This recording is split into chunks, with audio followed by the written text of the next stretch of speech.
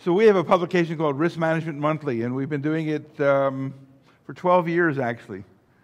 Greg Henry, some of you know of Dr. Henry. He was the president of 2 malpractice insurance companies. He's reviewed over 2,000 cases. So he's the Johnny Carson, and I'm the Ed McMahon. Some of you probably don't know either of those. And we review the literature and cases, and we interview lawyers and the like. And so I went through each month what was one of the pearls from that month. The first one was in November of 2018, where there was a case where somebody came into the emergency department and asked for a refill of their psychiatric medications. And the patient was taking really hefty doses. And the physician said, I really don't feel comfortable prescribing that much, even though you've been on that for a while. That's outside of my comfort zone. It's not in the book, et cetera. And so the physician prescribed a more traditional dose. Patient went home, became psychotic, and was brought back into the emergency department. He was suicidal as well, was hospitalized and hung himself. What did that cost? $1 million. And the issue was, why did not, the patient was stabilized on this level of antipsychotics, that there's a large variability in what those doses can be, and the physician did not call the patient's psychiatrist, did not call the psychiatrist on call to get a little consult, and basically underdosed this person who was stable, and ultimately a series of bad things happened, and it cost $1 million. And actually, I'm surprised that it was only $1 million. So that basically says if you're prescribing medication for somebody and you're not really comfortable with what the doses are, get some help so that you can have somebody, standing by your side here, because this is a nasty problem. In that same issue, they talked about suicidal or potentially suicidal patients. And I think one of the things that we often get is a consult from the local suicide assessment team or whatever you call them where you are. And they come in and they kind of assess what the suicidality of this person, where their disposition maybe ought to be. And they give you advice. The advice that they give you is just that. It's a consult. When we get a consult, we basically can choose to listen or choose not to listen. Sometimes, ultimately, you are responsible. So if you don't feel comfortable with their advice, it's your call. It's your call in terms of whether you want to keep them or not, because consults are just that. However, obviously, if they give a consult that says this patient should be admitted, that's going to be something that's on the easy side to do. Automated speech recognition. You wouldn't think that would be involved in lawsuits, but actually, there's a study there of 51,800 closed claims. 51,800 closed claims. They found 9 cases in which automated speech recognition may have been an element in the suit. In no case was the technology the direct cause of harm, and in the majority of cases, the error would not have changed the meaning of the clinical document. 9 out of 51,800. And ultimately, it didn't seem to matter that much. The authors of this study conclude you should read all dictation, but the facts did not support that conclusion. The facts say, don't bother reading your dictations. 9 out of 51,800. And tomorrow, Kevin will be here, Kevin Clower. Kevin is a lawyer, doctor, and his advice is, do not read your dictations. The math says don't read your dictations. There's nothing substantial. It's not going to say they broke their right arm when they broke their left arm. And this goes against everything I think that we've been taught. You got to read them if you're going to sign it, kind of thing. But Kevin will give you the rationale for why not to do that, because it's a waste of time. You've got so many other things to do. Consent for TPA and strokes, we already talked about that. That's a no-brainer. Asymptomatic hypertension. So a person comes in and their blood pressure is high, and they went to the CVS and they took it because they had nothing better to do while they were waiting or they just felt to check it. And it comes back high, and they come into the emergency room because some family member said, you better get that checked out, kind of thing. And it is high. And what are you going to do about it? Well, this whole issue about maybe I'll wait a while and it'll go down. I waited a while and it didn't go down. It's still 180 over 110. Do they have a doctor? No, not really. There's not going to be anybody to see them in the next couple of days. And so what is your choices? One of them is to, and I think that nobody does this anymore, is give sublingual nifedipine. That's out. That's called, commando lowering their blood pressure. They have a syncopal attack. They have a stroke, and there's been so many cases about that. That's like 1970s. But there is this issue about persistent, 180, 110. They really don't have a doctor. You call up and the on-call doctor says, okay, I'll see him. Have him come over and I'll see him on Monday. And it would be appropriate then to give them something for their blood pressure in the emergency department or not. And this is not a medical legal kind of thing, because what we're going to give is something that is routinely given for high blood pressure. You've measured it several times. It has not gone down. It was high at the CVS, so it's persistently high. And it's a number that makes you feel uncomfortable. So you could give them, you could give them a diuretic. Everybody who's got hypertension on diuretic. You can give them some, like any of the other routine medicines. Everybody who has hypertension is basically on 2 medicines at least. And that could be done. And then they could go to this doctor, going to see him a couple of days ago. It's likely to have come down, and they can reassess at that time whether to persist, change, or the like. The only issue there is when they come to the emergency department and they want their blood pressure and they're concerned about their blood pressure, you're going to have to do something. Either we're not going to treat you, we may treat you, I'm going to get you follow-up. Those kinds of things are all going to be important, because there have been the cases of people who have gone to the emergency room with high blood pressure, nothing was done, they go home and they stroke. And it doesn't look good. If they were they were there. And there was a study done a long time ago where they look at vital signs of people in the emergency department. And they found that people who had elevated blood pressure, which was above 140 over 90, they were rarely told that they had elevated blood pressure. It was rarely repeated in the chart. And when you think about it, it's 150 over 90 and nobody repeated it. And the higher it was, the more likely it was that they would not be told anything about their blood pressure. So there are the lawsuits then where the patient comes to a hospital with edema, and it's now 5 years later, and they're in renal failure.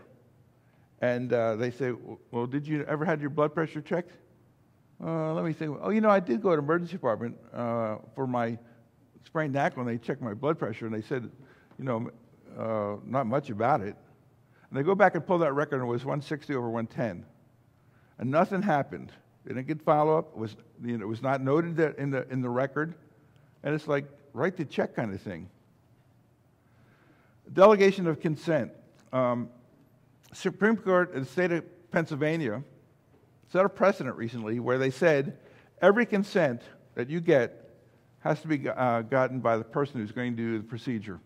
You couldn't delegate it to anybody. Now, that's not, because it was in Pennsylvania, doesn't mean that's the, but they had a reasonable rationale about not delegating it to nurses or other people when you're going to do some kind of a procedure. Here's one. This kind of sounds like it's pretty straightforward. It's a retired person, lady, comes into the emergency department with a injury to one of her lower extremities.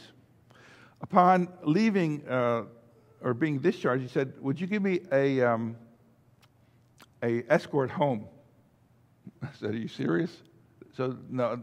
Well, can you give me a wheelchair so I can get out of the department and get a cab? And they said no. They would not do that, which is, she gets out and gets into a cab, and on the way home, basically, gets out of the cab with her crutches that they gave her, and she falls and injures herself getting out of the cab. She had been given morphine in the emergency department for the pain in her injured extremity, and how much did that cost? $850,000. So the issues it seems like they're pretty straightforward. Crutch walking.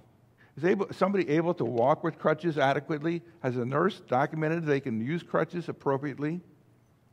If they're not able to use crutches appropriately and they're in a wheelchair, do they have steps at home? Is there somebody to take care of them? All of those things have to be in the decision about what is going to be the disposition. Is there a relative we can call for you?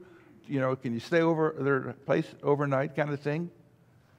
These guys seemed to be not very caring for this lady. $850,000.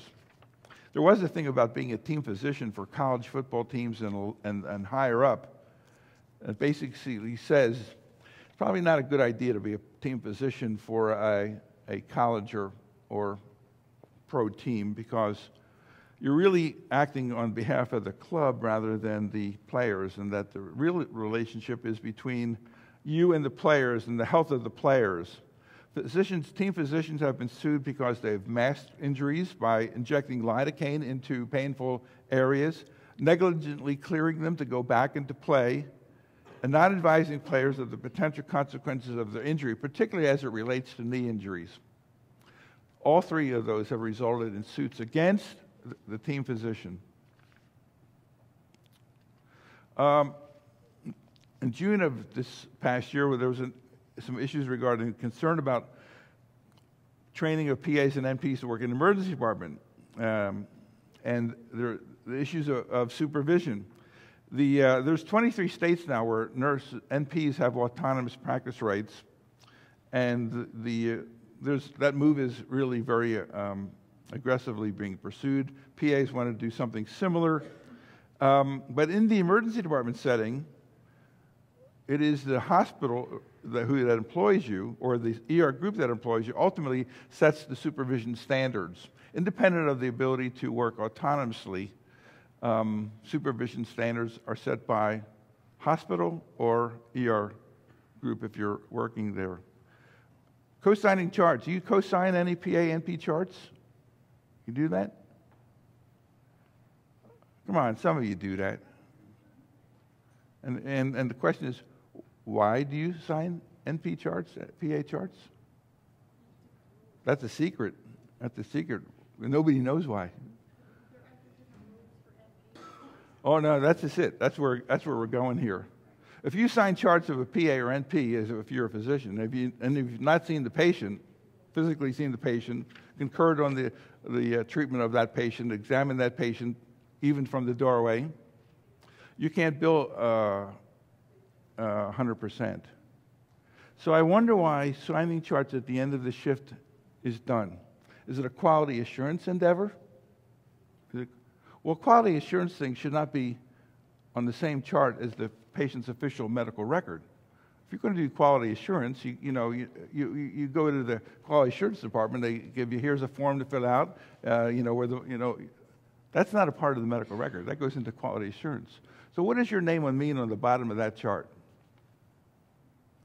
You should not be signing those charts, because it implies some kind of a relationship that wasn't there.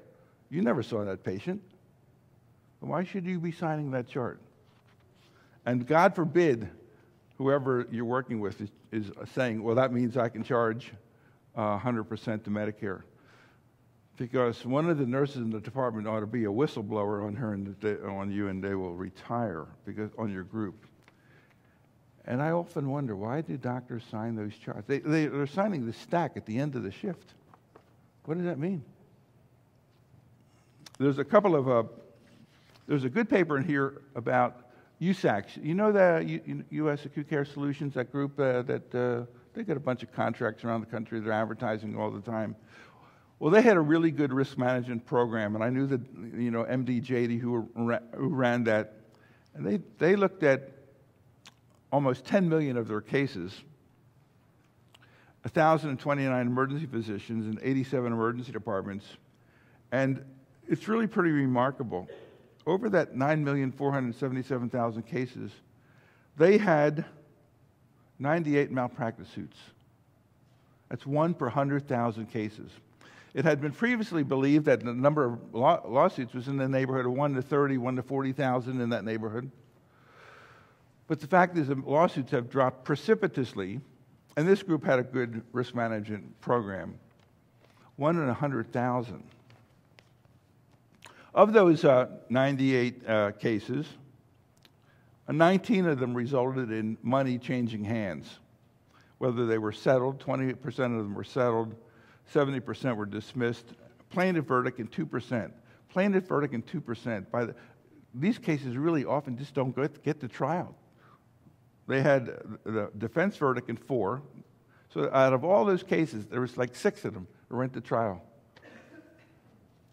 That was really pretty impressive record. Does DNR, this is a case about the DNR tattoo. You read about that case? Guy comes in and he's got a DNR tattoo. He needs to be resuscitated. The question is that a valid? And the answer is no, because DNRs basically require the ability to change them. Because we all know situations where DNRs basically change their mind and without the ability to change it, it's not a valid DNR. Also, just for technical purposes, valid DNRs need to be witnessed. Well, I guess the guy who put the tattoo on witnessed it.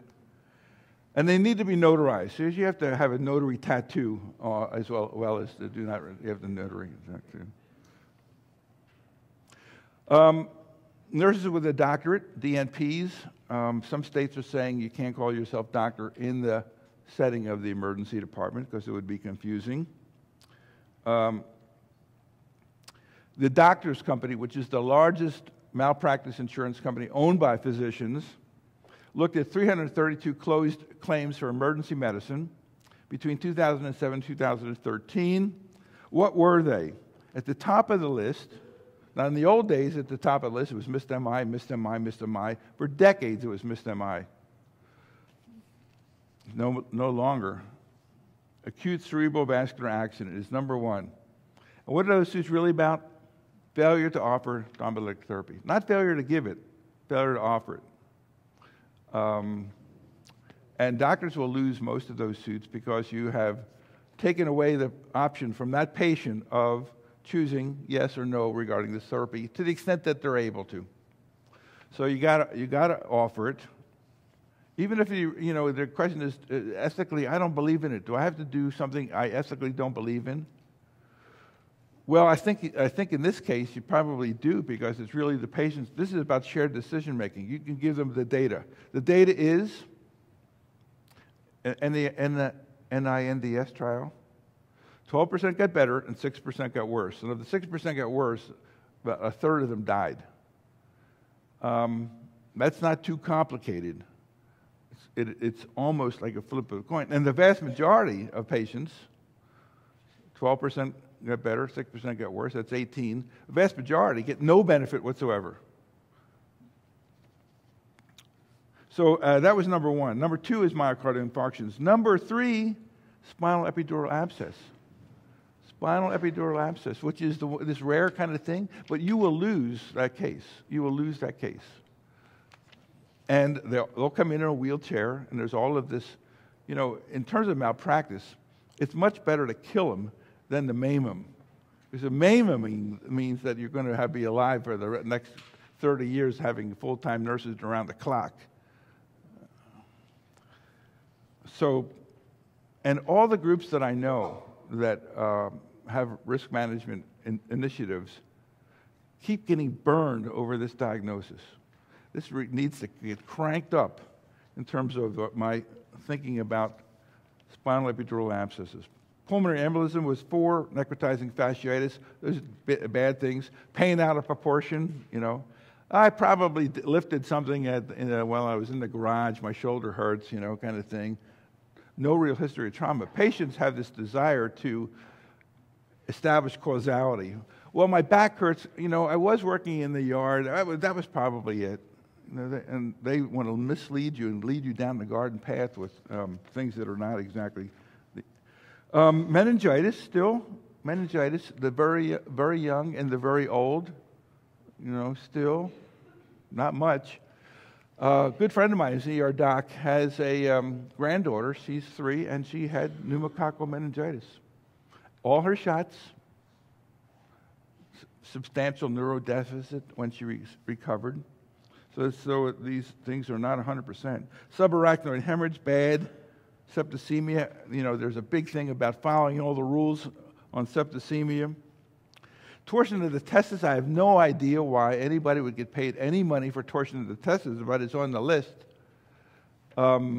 Where's the damages? Don't you have to have damages when you have a lawsuit? You know, got to be damages. What's the damages? You lost the testis. Is it you can't get somebody pregnant? Well, we'll pay you the money after you can't get them pregnant. How about we just wait a couple of decades? Is there some kind of cosmetic kind of thing you're concerned about? You only have one testis? Well, we can put a chicken egg in there, and you'd have the biggest testis in the world, you know. So where's the damage? But hey, that's on the list. Time is testicle.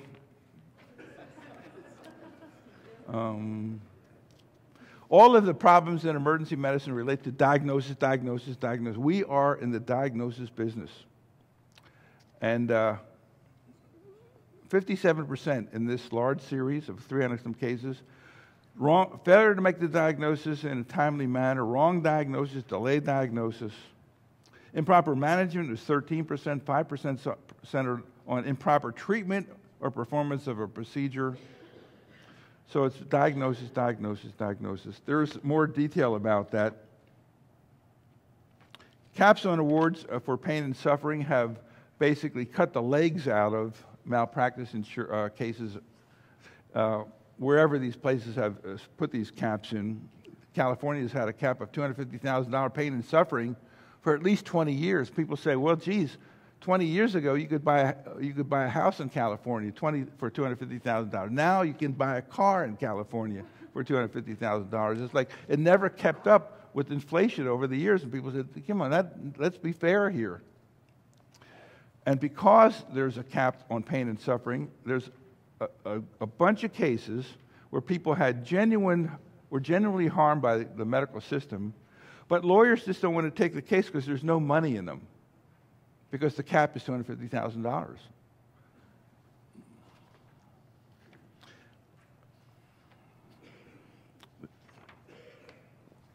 Confidentiality. So all the hospitals now have zero tolerance systems in place. You screw up and you look at somebody's record inappropriately, you're out. Some hospitals have paid serious fines. Johns Hopkins Health System agreed to pay $190 million settlement for breaches of 7,000 people's records. But over at Cedars-Sinai Hospital in Los Angeles, the Hospital of Stars, people are always looking at, Kim Kardashian's pulling up her record kind of thing. And it was rampant over there. And they basically established a zero tolerance policy, you're out kind of thing. What about things like a patient wants to record you? They want to take a picture of you doing this laceration or suturing like that, or whatever it is, and you don't feel comfortable. You don't want them to do that. What are your options if that occurs? 39 states allow one party to consent in a picture between two people or a phone call between two people. So you hear on the phone, this call may be monitored for quality purposes. They don't have to get your permission to record the call in 39 states. In some states, you do need the permission of both parties, but they're in the minority. California, Florida, Illinois, Maryland, Michigan, Massachusetts, Montana, New Hampshire, Oregon, Pennsylvania, Washington. They can't take your picture, they can't record you unless you agree to it. So they come into the emergency department and they want to record this thing. And your obligation is to do a medical screening examination to determine whether there is an emergency present. If you determine there is no emergency, then you can say, my obligation to you is over. Now, obviously, that's not going to be very good for PR, but once you've determined there's no medical emergency, you're not required to do anything further on those people. And you can say, you know, I've asked you not to do that. I don't want it to be recorded. I don't need to. I no longer need to care for you. Has anybody dealt with the recording issue here? Look, everybody. You know, a lot of people. Oh well, I'm going to get to. There is, you know, there's always this surreptitious recording, and surreptitious recording basically kind of like if you're in one of the states that doesn't require your consent, they can surreptitiously record. They can't surreptitiously record in California and use that as any kind of evidence because you haven't consented to that. I do think the way to deal with this, though, is to have a nice big sign that says, that basically says, for the privacy of our patients, no photography or audio-video recording are permitted in the emergency department. So you basically make it, it's about you. It's for your privacy that we're doing this. So that doesn't come across as being hard-assed about it. Communication and resolutions. Most hospitals now have a full disclosure policy if they make a mistake. American Hospital Association says you ought to do that, and I think most hospitals do that. So if a mistake is made, somebody gets to basically deal with it. Your lawyer, however, is not interested in you admitting anything or talking to anybody about anything because the legal system is very adversarial in terms of, and it's about discovery and those kinds of things, and you're not supposed to talk to anybody except your spouse about this, or you're not supposed to talk to them about, unless it's some kind of quality control meeting or that you're in. But the hospital basically has full disclosure, and you basically are not so interested in full disclosure. So the bottom line in these things is you have to get a hold of your attorney, whoever's going to be assigned to you, pronto quico. There is this thing called apology laws. 36 states have apology laws, which says that if you say you're sorry, you give some kind of apology to a person, that is not able to be used against you in any kind of court of law, an apology. But an apology is not an acknowledgement of guilt. Most of those laws say, I'm sorry, I gave you the wrong medicine, you just crossed a line.